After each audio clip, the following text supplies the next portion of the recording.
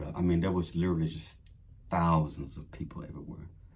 Not just people, cars. They were parked everywhere on grass, just people everywhere, everywhere. People had camped out on top of their cars, so there was no place for people to sleep. There were no hotels, anything like that. So people slept in their cars, slept on the hood of their cars. And the first thing I'm thinking, how in the hell am I going to find my wife in the midst of 10 to 15,000 people? How in the hell? Funny story. Funny story. So when I actually went to the Philippines to try to, say goodbye to my grandfather, my wife had a cousin that she was in the States, I believe, but she came to the Philippines to visit. And I had never met her before. So she went and stayed with my wife, a couple of days or however long it was. And I think she ended up, she ended up evacuating with my wife, I think. She stayed with my wife and hung with her, make sure she's okay. They loaded up the vehicle and they drove 45 minutes. And the 45 minutes ended up being about 4.5, 5 hours. That's how long it took. That's just the amount of cars that were on the roads trying to get to this Navy base. Keep in mind, everybody were ordered to evacuate. I mean, they were ordered to leave everything. Don't take furniture, just take, if anything, just take your, take some clothes just for a couple of days, take your important paperwork. Because for some reason, some folks were thinking it would just be a precautionary thing and they go back home after a couple of days. And that was not the case. So my wife's cousin, the only, she knew me through a photo. My wife showed her photos of who I was and everything. And when that van or that bus turned the corner and we saw those people, I'm like, oh my goodness, how am I gonna find my wife? Let alone, what am I gonna do? You know what I mean? I got bags. It's like I can't go home. I mean, I never forget. I got off the bus, and I may have, man, it probably was no more than 10 minutes, man. No more than 10 minutes. By the grace of God, man, she remembered me from that photo. She happened to be over in the area, and she saw me. She saw me. In the midst of 10 to 15,000 people, she saw me get off that bus. Because my wife was somewhere else, but she had went to, I think, get some food or something. And it was just so happened, again, by the grace of God, that she saw me get off that bus. And then she came over to me and she said, "You Gina's husband?" I said, "Yeah, I am." She said, come on with me. I'll show you where she is. And keep in mind, the 20 or 30 of us on this bus, we're just still totally confused. We're just like, what in the world? So she took me to my wife, and my wife, her car was parked in the middle of a field or something, just on some grass or something like that. And she did her due diligence. She loaded the car with all the important paperwork, the documents and everything. A few clothes, things like that. But not a whole lot. So I immediately got with her, made sure she was okay, made sure her cousin was okay. And I think her cousin ended up leaving, I think, a couple of days later, if I'm not mistaken, maybe a day or two later. And I'm kind of blanking on it. You're talking 33 years, 34 this June. So I got with my wife, and then the next thing we had to do was try to figure out, okay, we need to find somewhere to stay. So we ended up going off the Navy base, about 10 minutes off the base. We actually found a little decent little, I don't know if it was a hotel, a motel, or what it was, but it had a room, and had running water, had a shower and a bed, and that's all we needed. And so we ended up going there and putting our, belongings there, and just trying to get settled in the best we can. Okay, and then it was time for us, we had to venture out to figure out, okay, how we're gonna eat, because 10 to 15,000 people, it's not enough food in that area for those folks. And so people did the best they could. There were some restaurants, but, man, it was very thin pickings, and they ended up running out of food. And then there was the issue of people not having money to even buy food. So what the military did, they had people from what's called a finance office, literally set up like a little area where you would go over there, tell them your name, and then they give you cash money. I mean, they drop $300-400 on you right then. And I think every day or every other day, they would give you some money just to survive, because you needed food, you needed, particularly kids, but people with children and diapers, and so it's just a mess, man. So I'll never forget, we would go get this money. And I'm walking around with all this cash money with nothing to do with it because there was no food to buy. We ended up finding some, food. Don't get me wrong, but it was not your typical Sunday meal, put it to you like that. So the next day, my wife and I were, after we settled in at the hotel, when we ventured out, I noticed the car needed gas. It needed gas in the vehicle. So what we did was went to a gas station on the base, filled up the car, and here's where everything went south. So as soon as we filled up the vehicle with gas, we drove out of the gas station parking lot. I'll never forget, we drove out of the gas station parking lot. Next thing you know, we started hearing these sounds, like blink, blink, blink, blink, blink, blink, blink. And what it was rocks. There were literally rocks falling out of the sky. There was rocks falling out of the sky. And what happened was Pinatubo was getting ready to do its thing. It was getting ready to blow. The crazy thing about this is there was also a typhoon that was coming our way. I think it was I can't remember the name of the typhoon. I'm not even gonna sit here and try to play around with that. But I think they call it a super typhoon. Super typhoon is a very strong typhoon. It's a hurricane, put it like that. It's a hurricane, stateside, but over in the Pacific, typhoon. So we're driving out of the gas station parking lot. We hear all this blink, blink, blink, blink, blink. Next thing you know, dirt started falling out of the sky. And the windshields were getting covered up. And everybody on the road was stopping and trying to wipe the stuff off and drive and wipe it off. So finally got to the point where we just made it to a location and we just kind of parked the car. Because you couldn't drive. I mean, it was crazy. Imagine mud or dirt falling out of the sky with rocks and with rain on it, So we parked the car and we actually started walking around trying to make our way and trying to find a place to get comfortable because we couldn't go anywhere. And I never forget, we went to a place that they ended up making it the command center for the Air Force base on this Navy base. It was called the NCO Club. NCO Club is basically, it's a restaurant, bar, entertainment. They have meetings there, all sorts of, cool little things. And so there were a few folks there. So we decided to go there because we heard there was food there. And what shocked me when we went there, we saw, all these ranking guys, high-ranking guys, colonels and all this. And these guys, beards and stubbles, which is unheard of military, but they did a damn good job of, keeping communication with the folks in the States and higher headquarters. And it was just the craziest thing, man. And so we sat there for a little while, and while we were at the NCO Club, Non-Commissioned Officers Club, the volcano blew. It erupted, and it erupted, and it erupted. And I'm blanking on the time, but it was clear as day outside. It was like, man, I'm gonna say 2 o'clock in the afternoon or something like that. But when that thing blew, not only could you feel it, it turned dark. It was pitch black outside, like pitch black. And we all couldn't stay in the NCO Club. We had to go try to, make our way somewhere else, to safety or something like that. And so, I never forget, we left the NCO Club and they said, hey, we got space over in the gym across the street. If some of you want to go to the gym, just come on with me. And there was a guy, I never forget, a guy, he said it was so dark, man. 2 o'clock in the afternoon, I mean, pitch dark. The reason it was dark is because when the volcano blew, the ash literally covered the sky. I mean, it covered the sky. It didn't stop the rocks and the dirt from falling. It was crazy.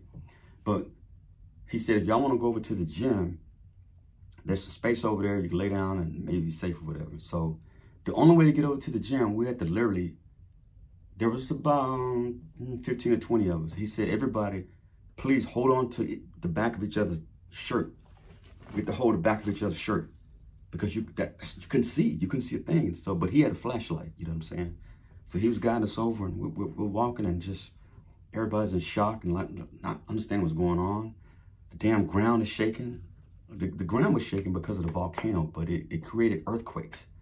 Constant earthquakes. Constant earthquakes. Okay.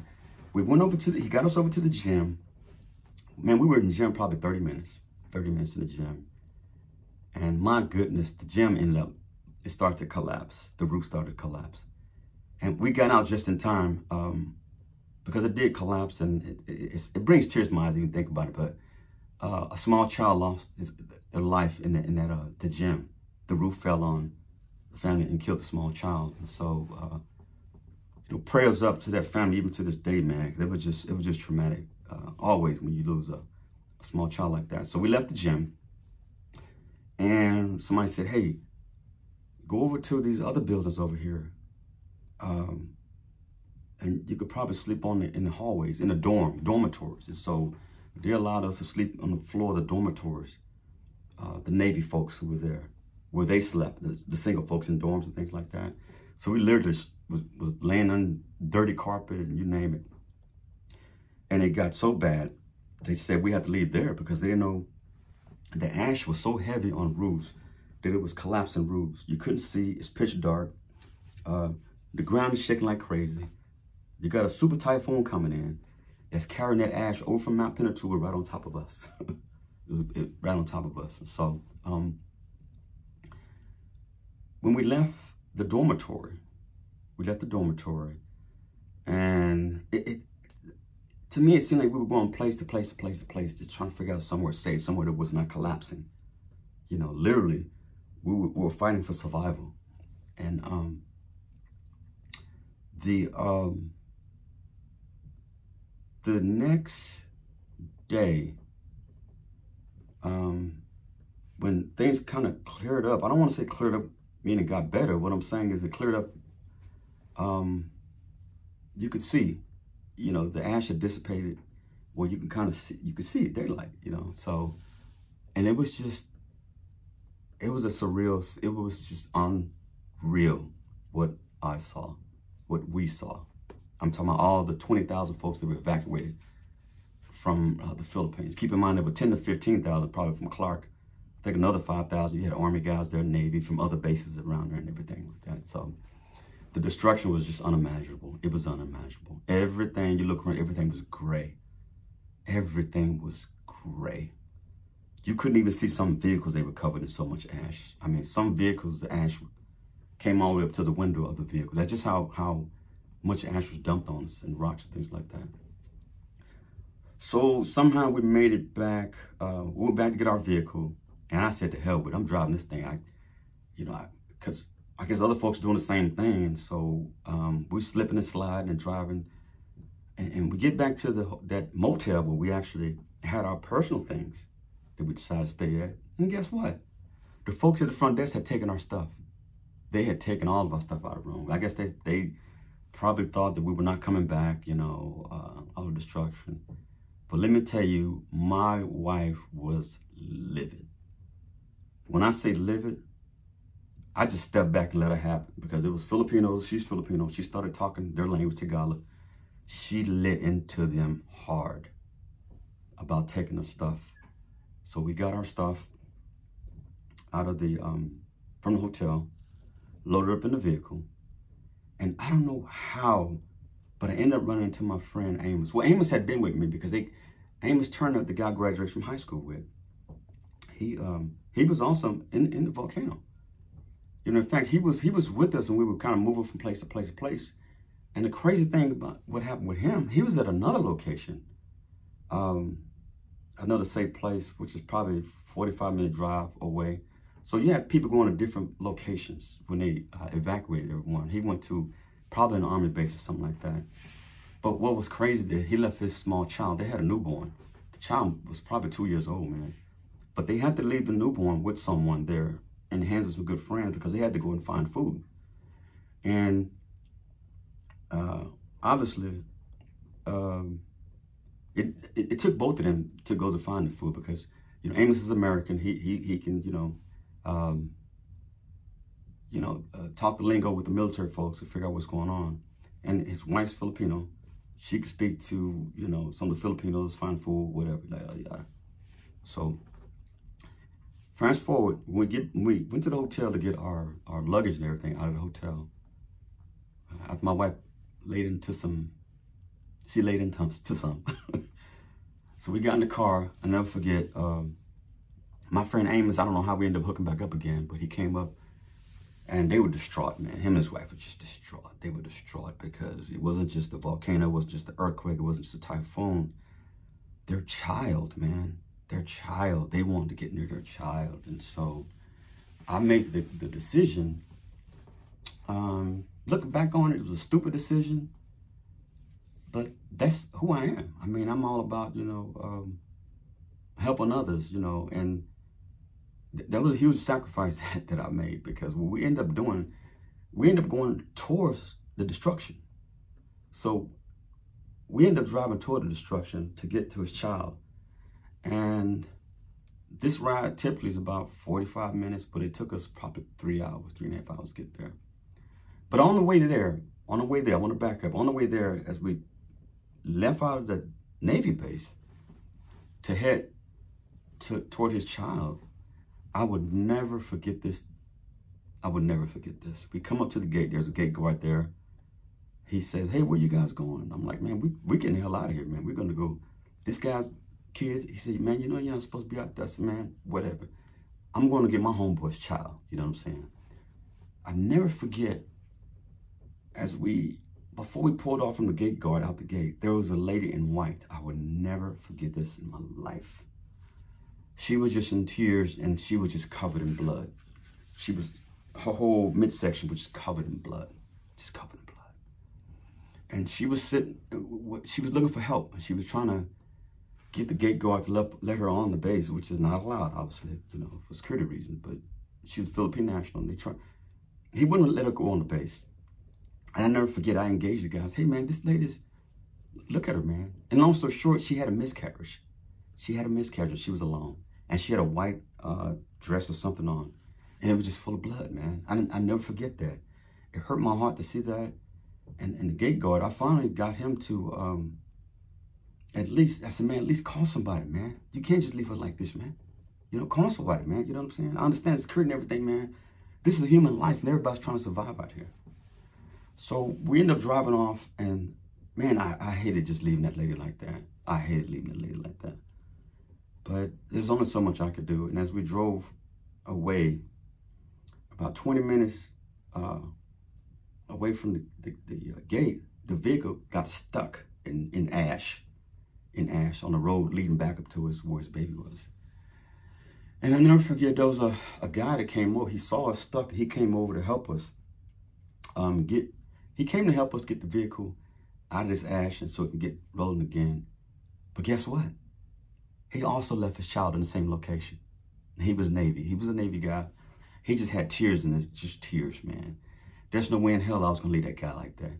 And knowing his child was at the same location we were headed to with my friend's child. And also we needed the extra help in case the vehicle got stuck. And so he pleaded with us, "Please, can I go with y'all?" So I said, "Yeah, come on." So I had me driving, my wife on the passenger side.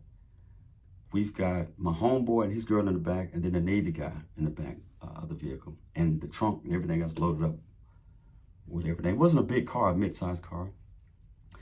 On that road, we must have gotten stuck probably, and I'm not even exaggerating, we got stuck probably 10 to 15 times in the ash. And every time we got stuck, we would have to get out and push, get out and push. And there was even a point where the ladies even got out to kind of help, because this ash was pretty thick. It was pretty thick. And we would make our way, we get stuck, we get out and try to get this thing out of the ash. And I never forget this, man. As we began driving, people were walking away from where we were going to. So where we were going, there was nobody going our direction, because that's where the danger was. Everybody was walking away. All the Filipinos, all the locals, they were walking away with everything carrying their backs. And I never forget, man, there were a lot of Filipinos on the side pointing at us and saying stuff like, blah, blah, blah, blah, blah, blah, blah. And I asked my wife and my homegirl, Homeboy's girl, what are they saying? He said, basically, they're calling y'all stupid Americans. So y'all are stupid. You're stupid. You're going up there. You're going where the danger is. And, you know, anybody knows me, when I have my heart set to something, I'm gonna do it, man, if it's for good. So I ignored all that, and we called it people, y'all stupid. You stupid Americans. Blah, blah, blah. And so we kept going. We kept going. And it got to the point where we didn't see anyone else. We were like out there by ourselves. Literally, everything was gray. The trees were gray. The ground was gray. Everything was just gray, like gray snow. We're driving. And this, when I really start to say, Eric, maybe you made a stupid decision to be out here like this. But again, my heart was in the right place. I wanted to get this man back with his child. I wanted to get my friend back with his child. And that's all that mattered to me. And, but it got to a point where we saw no one. I mean, it was just us out there driving. And we kept getting stuck and stopping, stuck and you know, getting the vehicle out. And I never forget, it started to get real quiet in the car. First, everybody's kind of talking, and it got quiet in the car. It got quiet. Because we realized that we were in grave danger being out there.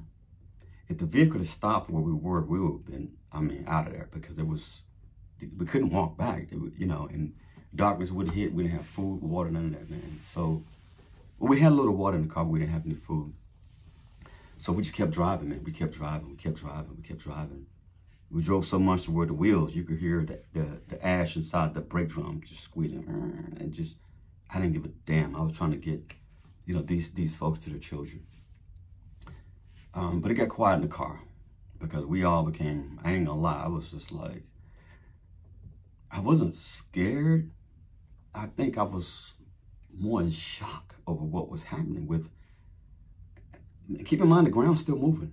The earthquakes never stopped. So the volcano was still doing its thing. It wasn't full-blown eruption. The full-blown eruption had happened, but it was having these mini eruptions. So it was just constant, the ground constant shaking.